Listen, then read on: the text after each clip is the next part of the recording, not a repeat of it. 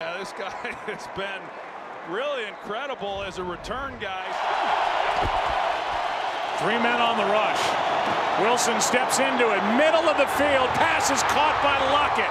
Tyler Lockett at the end of this play does a great job of using his body. The ball was a little underthrown, but he's able to use his body to shield Justin Bethel. Back inside the 20 is Lockett. Right up the gut. Tyler Lockett.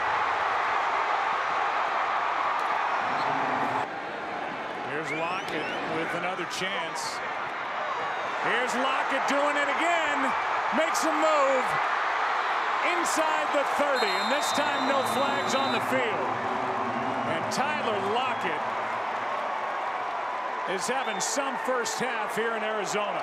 It's pretty incredible how dominant they have been through the first 30 minutes of this ball game. Tyler Lockett now the second time to just puncture the return team right in the middle.